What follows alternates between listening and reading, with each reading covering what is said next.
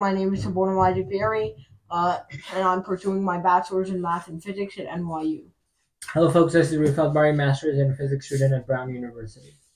Alright, so today we're continuing our discussion on general relativity. What did we discuss last time? Okay, so last time we discussed time-like paths, space-like paths, and the space-time interval, where here the space-time interval's a square is less than 0, you're greater than 0, and if you take a light-like path, it's exactly equivalent to 0. So let's just flip this real quick. For space-like paths, this is positive. For time-like, it's negative. Got it. Okay, very good. Yep. Okay, great. Okay, wonderful. So, right. So today, yes. I think we're going to start off by talking about the twin paradox, which is very commonly cited paradox where one person stays on Earth and another person goes to the moon. Initially, they were the same age, which is why they're considered twins. But as the twin goes up in a rocket traveling at relativistic speeds, then goes back down to Earth, suddenly he returns and he's way, way older. Oh, the guy on Earth is way older than the twin. Oh, sorry. Okay, let's see how this arises. Ready? Okay, so I'm going to erase this and draw the space-time diagram. Okay, so these are the points I'm going to label on the world line of the observer who stays on the Earth. This is the world line of the stay-at-home person. Okay, and this is the world line of the person who's going away to another planet. Oh, sorry. The twin who goes away and then returns, still being young, while his twin has become older. Okay, so let's see if we can understand this effect using relativity. Okay, so what I'm going to do is first label these points A, B, C, A, B prime, C, and calculate the space-time interval for this trajectory and for the other twin's trajectory, and compare their proper times. Okay. Yeah, the thing is, proper time is essentially just the time that someone seems to have measured in their own reference frame. So it's like the time that the clock on your wrist is currently displaying right now. So the proper time of this twin is clearly less than the proper time of the twin that's aged a lot more. So we have to figure out why this twin's proper time is so small compared to this one. That's right. At the end, we should get that the twin who went away to B prime should have a smaller proper time than the twin who stayed on the Earth. That's why the one on Earth is older. But what is proper time? So proper time is defined as minus the space-time interval. So more often you'll see proper time squared is minus the space-time interval squared. Interesting. And the reason why is the space-time interval, okay, it can have greater than 0, equal to 0, or less than 0. Isn't that the space-time interval squared? Or you could also take the square root, but that'll give you complex ideas.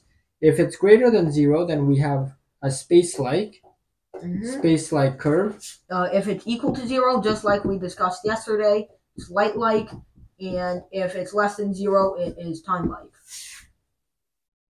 If it's space-like, the reason why it's space-like is because it travels more in space than in time. Yep. If it's light-like, what does it mean? That means they're equivalent. So that means delta x squared is equal to c delta t squared, right? Yeah, or in other words, the velocity of whatever particle you're talking about is probably around c. Because delta x over delta t is equal to c. Yep. And time-like means what? It's traveling more in time than in space, so the velocity is probably less than c. And what trajectory, space-like, light-like, or time-like, would a particle with mass travel with? Well, obviously time-like, right? Why? Because, time-like is the only one where our velocity is less than c, which is pretty much the speed limit for every massive particle. Very good. And light-like is what world line of a photon would be. Yep. Right? So, okay, let's get into the calculations. So first, let me label these points.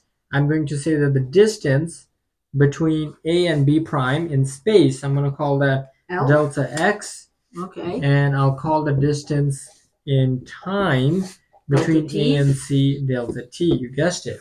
So now we're going to label these points. Let me come over here. Can I erase your light cone? Yep. Okay, very nice light cone, but let me label these points. A, B, C.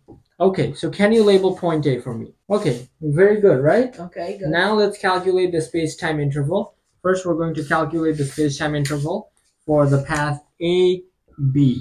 In fact, I made a mistake. Not the space-time interval, the proper time is what we're going to calculate. So, but they're essentially almost the same thing, except in magnitude, right? Yeah. Let's calculate the proper time from A to B. Recall that the proper time is minus the space-time interval, which would squared. make it ct squared minus x squared. And is it okay if I use normalized units, so C is 1? Hey, you said you wouldn't use them last time. Well, that's what Carol does, so that's what I'll do. Okay. So we now get delta t squared minus delta x squared. Okay. Now, what are the 2 points we're comparing? A and B. A and B. What is delta x squared? 0. Okay, so is this okay if I let this be 0? And this one is just delta t squared over 4. Okay. So now can you solve for the proper time? What is the proper time? Well, that means that the proper time is just going to be delta t over 2. Okay, very good. So the proper time between points A and B is delta t over 2. So I'm going to write it, let me write it here. So the proper time between points A and B is delta t over 2. Okay, very good. Now let's calculate the proper time for the twin who has left the Earth to a different planet for AB prime. So I'm going to erase this calculation here. Is that okay? Yep. So the proper time, wait a second, wouldn't it be a little bit shorter because now we're traveling in distance as well? So what would it be at the end? Go ahead. It would just be t. Wait, go step by step through the calculation. So TAB prime squared is going to be minus delta s squared, or C delta t squared minus delta x squared. Now we know what delta x is. It's just going to be from 0 to now delta x. Now we're doing A and B prime, right? Yep. Okay. So we get minus delta x squared, nothing special. Then C delta t squared. We're using normalized units. So we just get delta t squared over 4. Okay, very good. So can you solve for the proper time? Well, I mean, it's not as simple of an expression here, but I suppose it still works.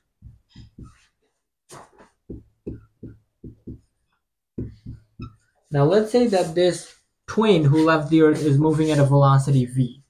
If he's moving at a velocity v, then can I say that the distance traveled by this twin, d, or in this case delta x is more proper, is equal to his velocity times the time he was traveling? So this we can't just arbitrarily define one. This is just delta x over delta t, right? Well, we can say that if he travels delta x, which is what we initially said, is the spatial separation between the twin who stayed at home and the twin who went to the star, then if he's traveling at a speed v, and he travels for half the time, delta t over 2, then isn't distance just equal to rate times time? Yeah, but wouldn't that mean this is just this, by definition? Let's see, 2 delta x over delta t? Yeah. So that's perfectly fine, but the reason why I wrote it in terms of delta x is so you can substitute that here. So can you try doing that? Okay. Go ahead. So if we substitute that into here, we just get 1 minus v squared times delta t squared over 4, which means we can take this out and just get delta t over 2. And if we weren't using normalized units, you notice we were multiplying by the gamma factor, which is the square root of 1 minus v squared over c squared. So in this case, since we're using normalized units, it just becomes 1 minus v squared. It's still important.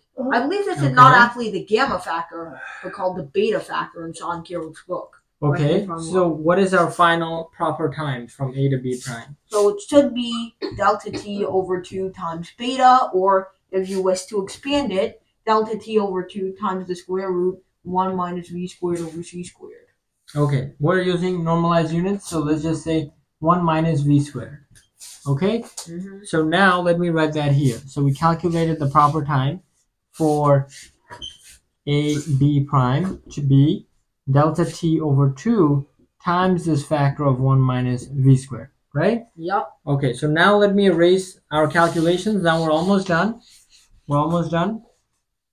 So now... But wait, let me think for a second. Okay. Wouldn't that mean that this is significantly smaller since we're using normalized units? We're doing v squared. It's definitely a lot less than 1, or at least smaller than 1. It has to be. So wouldn't that make this smaller than this, which is the point? Exactly. And if you really want to tidy it up, then we know that the proper time for the whole interval is just double the proper time for half of the interval. So you get delta t versus delta t times the square root of 1 minus v squared. So you can see the which one is which? Which one is which? This one is for the twin that travels. So label it with the points that we used. Earthling and Spaceman. Okay, so this is the proper time for the twin who stayed at home, A, B, C. That's the trajectory they followed.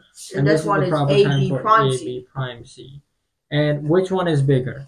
Well, obviously this one. That's right. So the proper time for the twin who stayed at home is greater than the proper time for the twin who went out into space. And so that means the twin who stayed at home is going to experience more time on his personal watch than the twin who went out to space. So he's going to grow older than the twin who went out to space, right? Yeah, and you can also just find the factor of time dilation from here by dividing their experiences of time by each other to get the gamma factor. Okay, very nice proof, right? That explains the twin paradox. That's one way of looking at the twin paradox. There's many other nice ways. Okay, so now let's move on to the second part of the lecture. What's it talking about Lorentz transfer? That's right.